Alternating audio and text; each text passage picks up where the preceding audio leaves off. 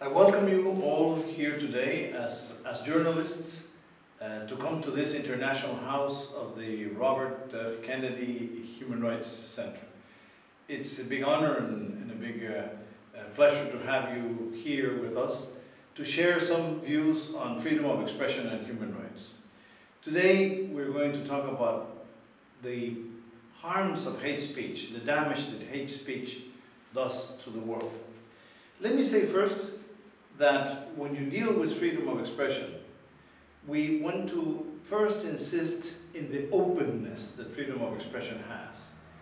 The idea of limitations, which freedom of expression does recognize, are to be considered the exception, not the rule. The rule is the openness in which freedom of expression must be practiced.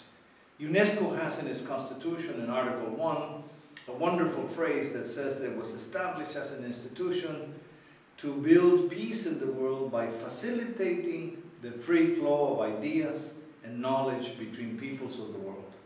So freedom of expression is essentially the possibility of this free flow of ideas and knowledge between all human beings and all societies in the world. And secondly, freedom of expression is at the basis of our thinking ability. We seek information to build our thoughts and our opinions and to express them.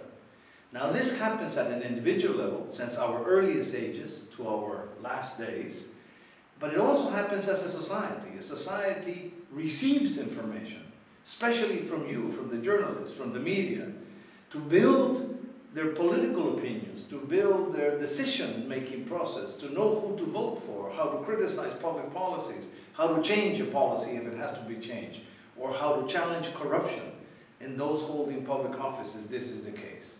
And this allows them to express their views, to demand their rights, to express their ethical values. So this is all freedom of expression. So when we talk about limitations again, we don't want the state to intervene too much in limiting freedom of expression and much less freedom of the press. We want this to be as open as possible. I always say that freedom of expression has to be seen as a plaza pública, as a public space, with little limitations on the edges, but what's more important is the mingling of information.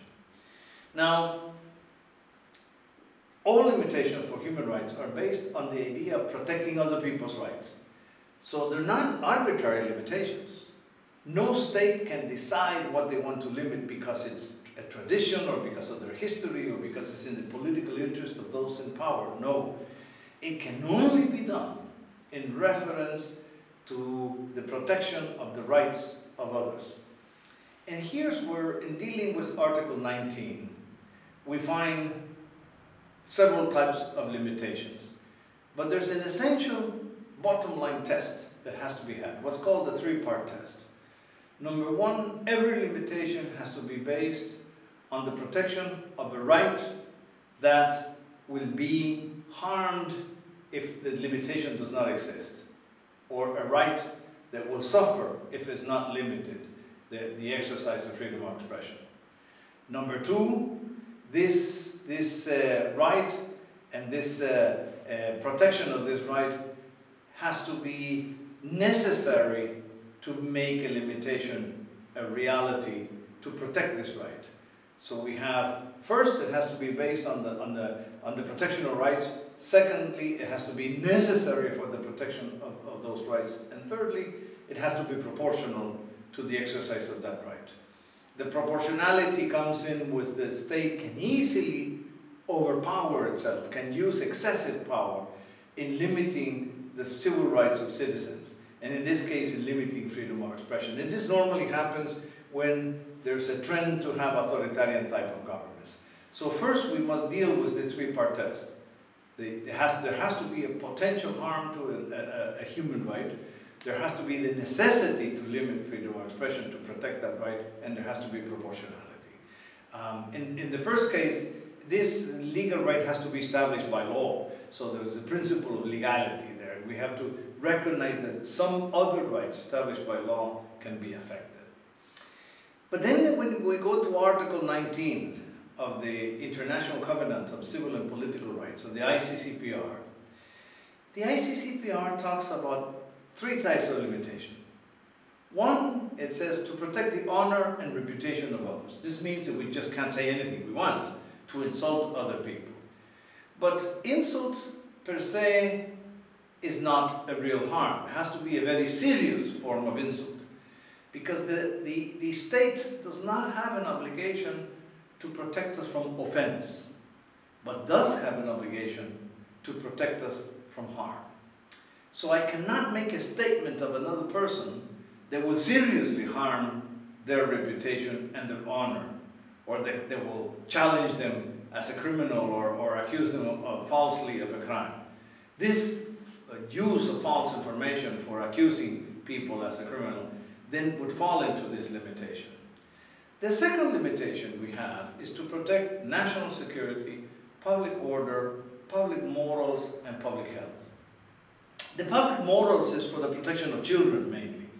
There is a limitation on the schedule of programs or on public events. How old does a child have to be or a person have to be able to go into this particular event? So there are certain standards of morals for the protection of the children in a society that are very important, that we must keep in order to educate in a safe atmosphere our children. And the public health element comes from the fact that false information can generate serious harms to health. The false advertisements of a medicine that does not work, or even worse, the motivation of people to use something that may be harming, that may be a venom, or that actually can provoke a reaction to many individuals, or to falsify information about a disease that may exist and people may not be aware of it. This mishandling of information can have a very serious effect on health in society. So this is another limitation.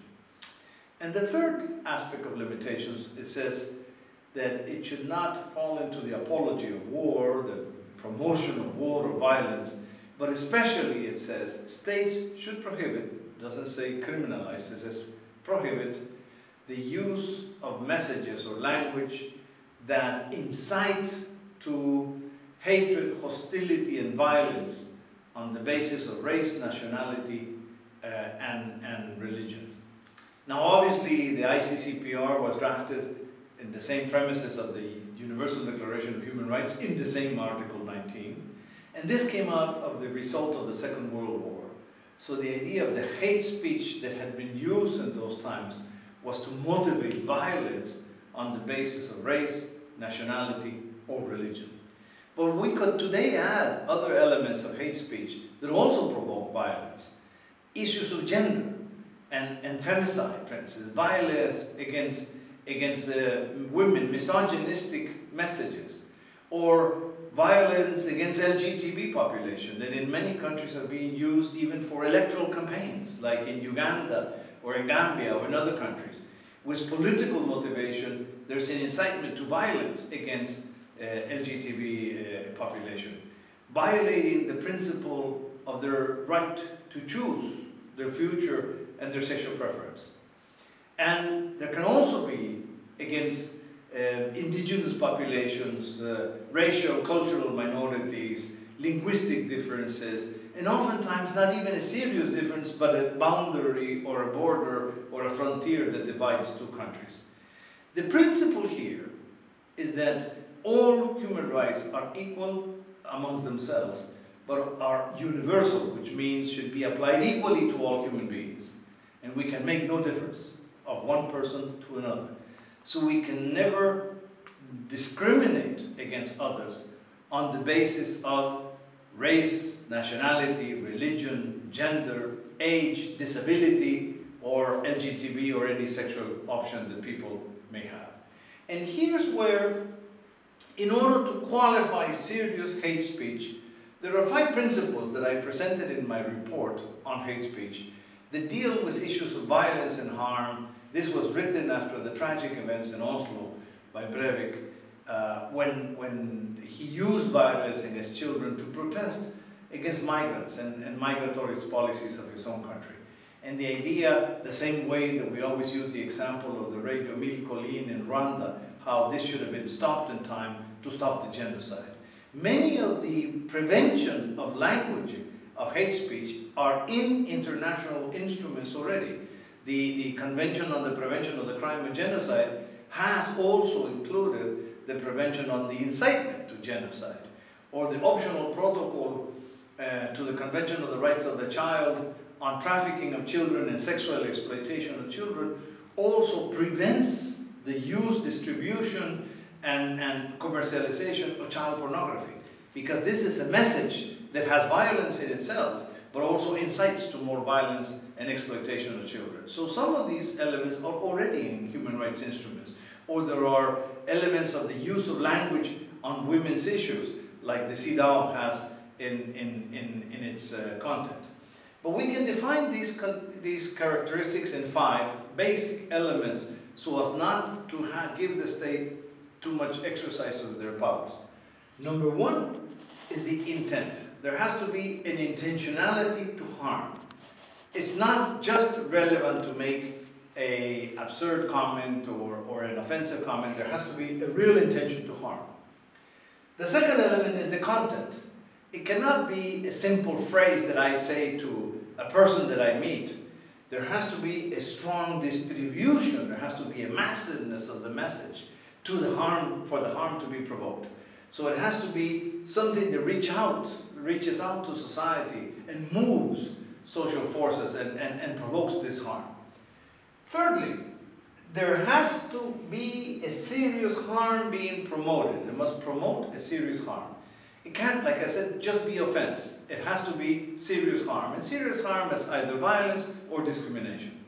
We can't say we should fire all the people that are of a different race or different language, or we should get rid of all the migrants and put them all in jail. This would be serious harm in the promotion of this language. Fourth, there has to be, this harm has to be imminent, the imminence of this harm. It's not something that can happen 20 years from now, 30 years from now. This is a real harm that can happen immediately if the message continues. What happened with Rwanda and the Rue Speech, it was inciting immediate genocide, and it happened. And finally, the context. The context is obviously in a country where there's racial conflict, where there's civil strife, where there's civil war in many cases, between factions or between religions or between racial groups, then this language has a more severe effect and therefore should be prohibited by the state. These are the 5 fundamental conditions to identify real hate speech. Because otherwise, the state can, I think, abuse this prohibition of hate speech and try to forbid anything. Criticism of religion, for instance, is valid in journalism. We can criticize a religion. We can write about religion. Cartoons, which may seem offensive to some people, are a form of journalism with mockery, with jest. They're making fun of a figure, of an idea, of a principle. And this is a form of communication which is legitimate communication. So we must always beware that not everything that we find offensive or that we don't like should be banned. It has to be a very serious harm involved. And normally this very serious harm, like I said, would be either an act of violence, physical or psychological violence, or discrimination. And this is when really this hate speech can make an impact. Now in journalism it's important not to reproduce the patterns and the misuse of language. Oftentimes by reporting an event, we will use the same language that was used. And I think it's important here to develop a new ethics of journalism from a human rights perspective, which everyone should handle and know. And we should report on all events, but we should not repeat the same language that offended certain sectors at the beginning and that generated harm for certain sectors. We must clean our message. And it may be still shocking, and it will be dramatic according to the reality, but it will not be with the intentionality of harming anyone. This is the principle of avoiding hate speech in the world today, which would actually help us to bring a better understanding and more peace in the world.